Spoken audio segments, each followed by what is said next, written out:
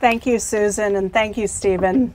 And thank you, weather. Thank you, sun. Thank you. Gorgeous June, third day. And it's really an honor. Susan Frecon is my mother. I don't know how many of you knew about that. And so I have to say my poetry was very deeply influenced by her. I went in a slightly different direction. I didn't, being a visual artist would be pretty intense with her as a mother. So I thought, well, I'll just be a poet instead. So I think I kind of chose some of the poems a little bit with her in mind today to honor her and her great body of work and the magnificent show she's put together. So I'm really delighted to be here also with my aunt in the back whose birthday it is today, my son, my husband, and so many dear friends who are also here. So I'm going to read a little bit from this book called The Garden of M, which is titled after, I stole the title from Philip Guston's great painting, The Garden of M. And this poem is called Metaphor Exchange. The sea can be as milk, but milk can never be as the sea, nor can wine. The salt of sea would not serve in milk or wine, but even more so. Milk and wine indicate one sort of state and color, despite wine's own living properties that might make it like ruby or plum. While the sea is as so many artists have depicted, so many aspects, complexities again, as silver, as glass, as metal, as glinting, as treacherous, as calm, as yellow, or translucent green as in a Turner, or as in a Selman's, thousands of penciled gray waves, each slightly different yet similar enough to create a visual coherence of sea. A meditative thing of infinite elements, a complexity of extensive existence, a thing that drops off the ends of the earth, that extends through the core of the planet to reach the other side, that its depths is a blue so impossible as to be black, inhabited by luminous creatures who do not see red, red light wavelengths lost in pressure and distance, and past that vents of fresh earth crust in which more creatures live, feeding off extremes of heat and pressure, and still a thing that washes this planet, makes us unique, unlike anything else, not gas spinning into rings of dust relentlessly blown into again red, a red haze surrounding the sphere. Instead, it makes us deep blue and streaky and many-colored, edging the blue, dominance of ever-shifting blue, most fragile of colors, fading and reappearing from black to silver, to milk, wine. What could be similar to this? Universe as sea? From our perspective, do stars shift in such complex interaction to change from second to minute? Sky again may not contain such active composition of so many dimensions, though sea imitates sky, and in that way sky leads in color and depthless stability within seconds of change. From here it may be hard to tell if life is equivalent metaphor. What seems discernibly variable to me may in more distant unfamiliarity seem as symmetrical as an ocean full of waves. So what is sea's equivalent metaphor, if not to itself? What is at least somewhat like another? Where, in the distance between one and the other, is the interaction of complex vibrancy edging into beauty? Then I'm going to read one poem from a long series I wrote where I was trying to, everyone always disses Alexandrines in English, saying that English is inherently unsuited to the 12-syllable line, and I do like a poetic challenge, so I tried to take that on. And this is from, it was published eventually as a chapbook called Rays of the Shadow. I too was invited by light, clouds, greenery, and always color. Light is just invisible until it interrupted by solidity. Then it assumes shape. Even if the shapes of dust motes, even if dust becomes light, cities are always illuminated during the night. Buildings are lines of light. alternating cross-hatching of light on mass materials reality. Sunrise transitions to sun, quality of adjustment, change to the more familiar, daybreak is always unfamiliar, new, and strange. Light fades off buildings and diffuses into time. Again, how actions of water and language are related to light. Whether the motion of water is direct or sinuous, sweep of clouds guides light upwards, slight scattering of photons, half solid, so half invisible. The quality of water determines quality of light. Rays become visible after finding their objects. Visible or shadow, rays seek us. And then I'm going to read a couple poems from my new book, To Husband is to Tender. So I'll start with, and Suzan will know maybe why I'm reading this poem. The Bird Husband, well, sorry. Actually, I'm going to start with a little brief translation of Apollinaire that I did. To the sun, because you love it, I was intrigued to remember you well, shadowy spouse whom I love. You are to me nothing, existence, oh my shadow of myself. The bird husband, oh my shadow of myself. The bird husband only perches at the window and worries over water and stays away from cats and talks to his beloved from treetops and inside shrubs. The dense greenery shields him, so only his voice can be heard, and his voice can be heard over great distances, and his voice varies as song varies and carries over great distances, as his voice and what he has to say carries like song over great distances. The sound analysis of his voice reveals amazing things, and all the same, no one understands what he is saying.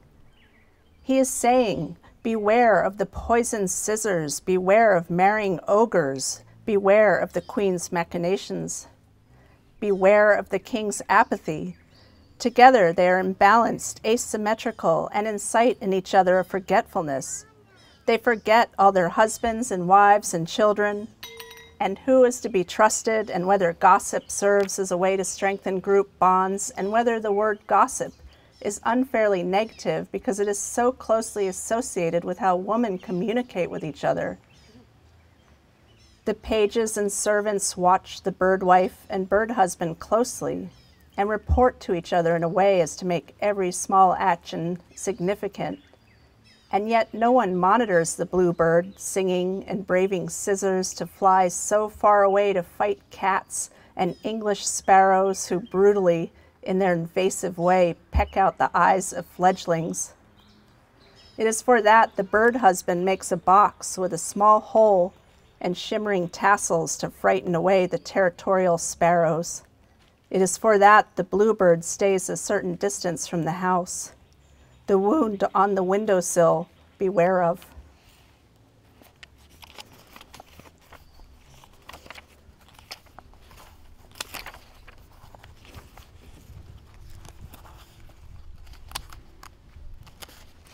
Constellation for Ismail.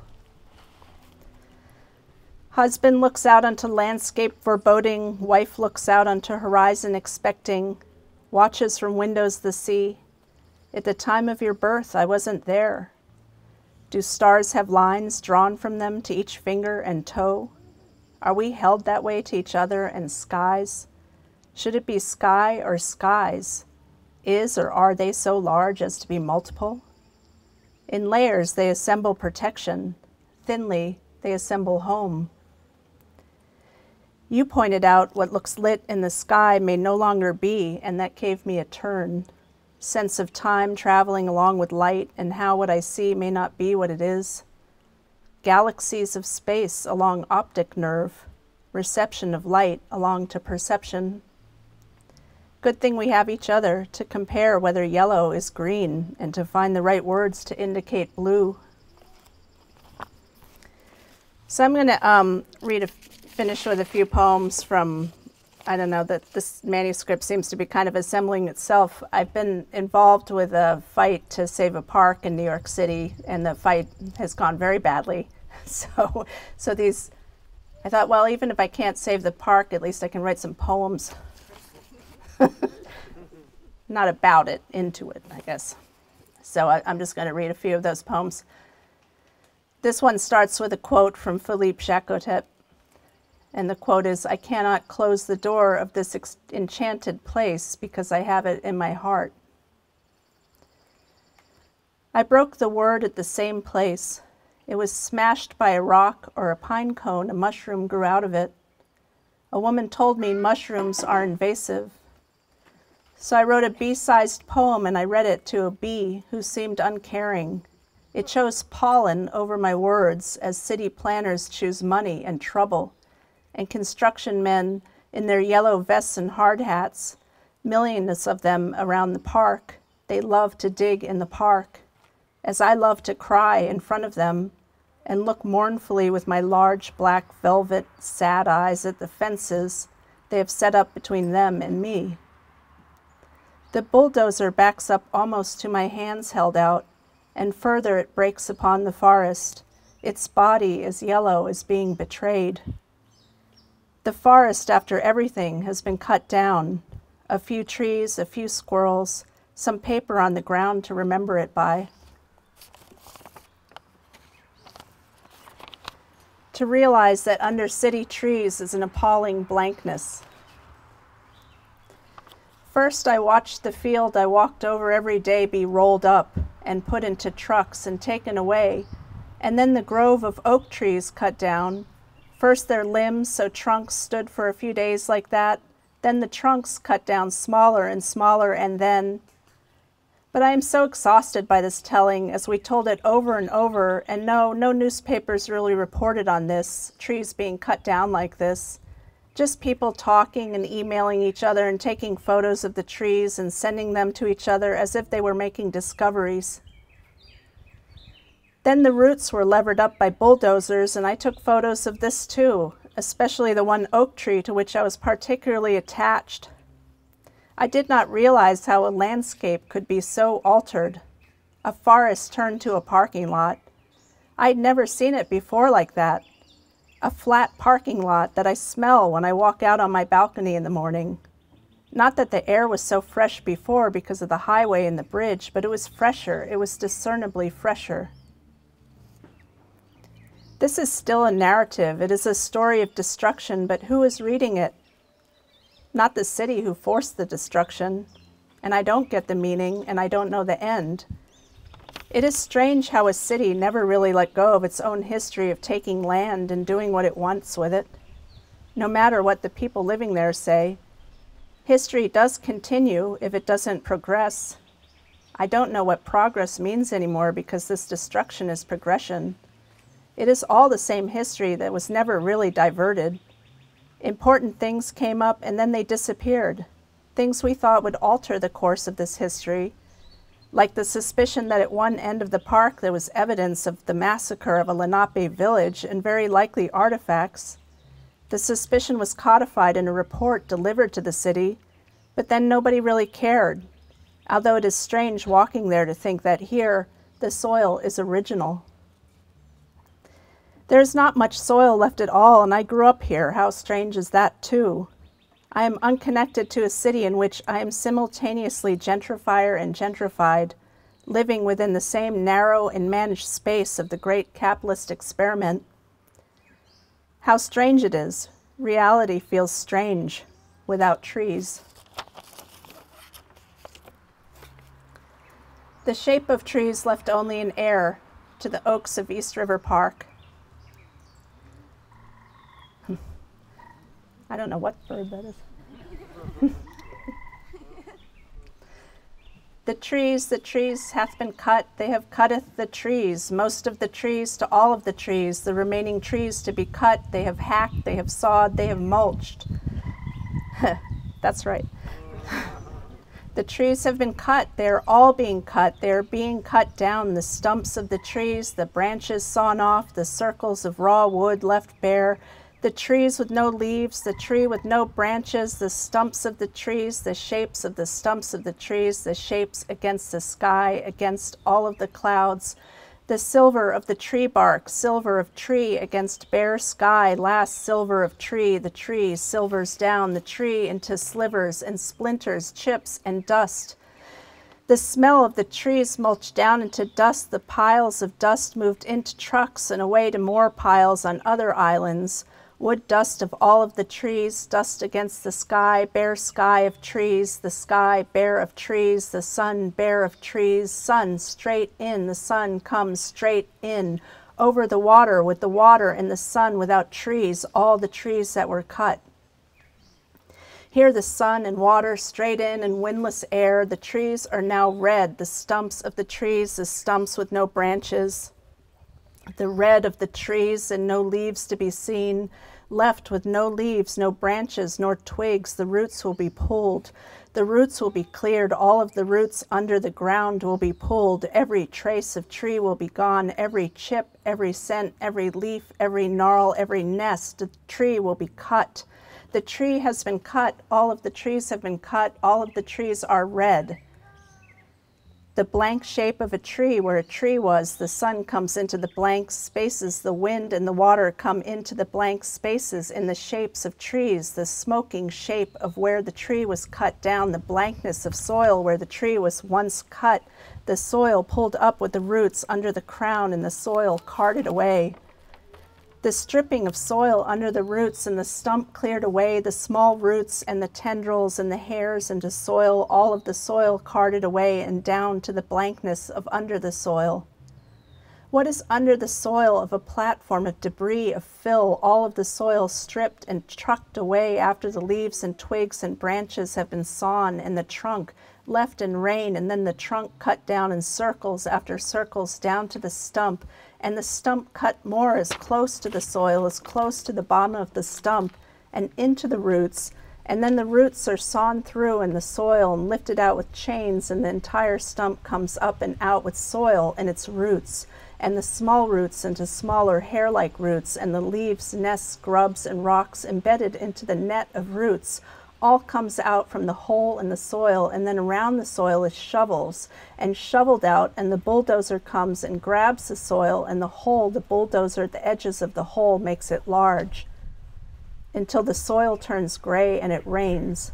Carrying the soil into river and wind, blows the fine dust of soil into lungs, noses, and mouths. So goes the soil into how we talk, we breathe, we eat the soil, we eat dirt, we eat the dust of the new gravel. Thank you very much.